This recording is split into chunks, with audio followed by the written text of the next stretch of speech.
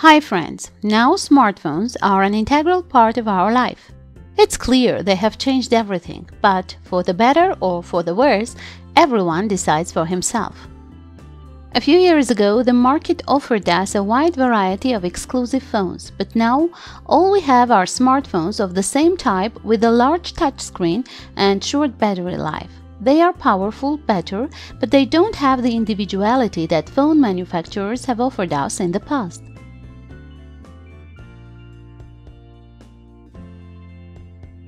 It was a small introduction, but today we will talk about power banks or portable chargers. The idea of creating this video came after I found a couple of old power banks, more precisely what was left of them. Once these were luxury and cost a lot of money, while having very modest parameters. These samples used batteries for 2000 to 2500 mAh, and this was enough to charge the dialer several times and everyone was happy. Such power bank is charging from USB. There was also a solar panel made of obsolete amorphous silicon. The output current or charge current of such a bank could reach half an ampere, a little less or more, and that was enough. The design is very simple. The boost converter in these samples is built on just one chip, not forgotten but once very popular ME2108. On its basis, we made power banks, drivers for LED flashlights, and whatnot. Taking into account the extremely low cost of the microcircuit, I think it will be quite popular even now. The LCSC company, on the site of which I am now, is a major supplier of electronics and electronic components directly from the manufacturer. So here you can order components without fear of running into a fake. They offer affordable prices, convenient payment methods, and a huge base of components from global brands. A link to the company's website will be found in the description. At the datasheet, we can see that the chip has quite good characteristics. The minimum input voltage is 0.9 volts, which will allow building a power bank with power from one battery. Although this is not the best idea, in the end of the video it will be clear. The block diagram shows that everything necessary for operation is contained in the chip itself, except for the rectifier diode and the boosting element, the choke. The most basic advantage of this microcircuit is an ultra-low idle current. In my copy it was only 4 microamperes, but more on that I will say later. The maximum output current is 0.6 ampere and it's possible to increase it by connection of an external transistor. Moreover, you can use both a field effect and a bipolar transistor. The microcircuit is available in several housings and the output current depends on that. Chips are also available with adjustable output voltage. For that type you can choose the ratio of external divider resistors and get the desired voltage at the output, but my sample is at a fixed output voltage of 5 volts.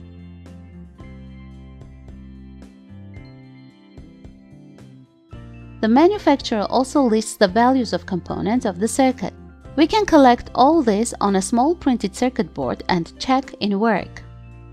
Conversion efficiency is 85%. Compared to modern chips of this type, this is low, but we are just testing, so it isn't very important. The circuit operates in a simple way. The microchip itself can be accepted as a switch that works with a very high frequency, more precisely 180 kHz as the manufacturer indicates. When the switch closes, the power from the battery goes to the choke and energy is accumulated in it. When the switch is opened, due to self-induction, there is a surge in voltage which is several times higher than the supply voltage. The more energy pumped into the choke, the more it gives. The current and voltage depend on the parameters of the winding of the choke. This splash is then rectified into a direct current and accumulated in the electrolytic capacitor.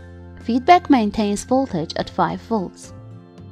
When we connect the load to the output of the converter, it will actually be powered by the energy stored in the capacitor. The switching, accumulation and return of energy occur exactly 180,000 times per second. Despite the pulse mode of operation of the microcircuit as well as all the components of the circuit will heat up. or to be precise, exactly 15% of the initial power will be dissipated in the form of unnecessary heat. But this is the way the world works. At least on Earth it is impossible to exist of systems with an efficiency of 100 or more than 100%. And for those who think that I was paid for these words by Rockefellers, Rothschilds or Oppenheimers, I would say that I appreciate your high rating about me. Let's go back to business. Purely, in order to test everything in hardware, I made a small printed circuit board and installed components. The track on the board were heavily flooded with solder. It will be a kind of heat sink. Rectifying diode with a current 1 ampere is used. It is highly recommended to use Schottky diodes for the minimum voltage fall. The reverse voltage of the diode isn't important for this circuit. The capacitor is tantalum for surface mounting. Despite the small size of the capacitance is 100 microfarad. Well, now we proceed to the tests.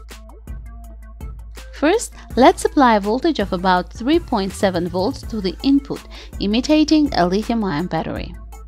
In this photo, we see that the maximum output current was 600 milliamperes. If you increase the load, the output voltage will drop, so this is the limit. Taking into account the measurement, we had a power input of 4.15 watts and at the output we got a little less than 3 watts. Efficiency, unfortunately, is only 71%, but this is taking into account all the losses in the measuring equipment on the wires and connections. I think in ideal conditions it would be about 80%. Then I fed the input with 1.5 volt from the power supply, simulating a regular battery, but the output current was about 90 milliamperes and my USB meter went out. I didn't expect anything more, since the graphs in the datasheet hinted that. This current will not charge the smartphone. I think it's understandable. The converter provides a more or less normal current with power from 3 volts. The maximum that I received with that voltage is 400 milliamperes, while the efficiency of course will be less and in this case is 63%. The no-load current of the converter supplied from one battery was 0.1 milliamperes and supplied from the lithium battery being only 3 to 4 microamperes. This is very cool. Even if you leave the converter turned on, the battery will almost not be discharged. As for the pulsations, they aren't so important since the converter will charge the phone and not power the radio station. But if anyone is interested, the oscillogram is now in front of you. With an output current of 250 milliamperes, the voltage ripple reaches 100 millivolt with a maximum current of 500 milliamperes to 170 millivolt. But for such a simple converter without additional filter, it's okay. Well friends, on this the video came to an end. You will find a link to the full archive with a printed circuit board in the description. There are also links to buy similar converters. As always, you can contact our group for all questions. Now I say goodbye until we meet again. With you was Kasyan TV.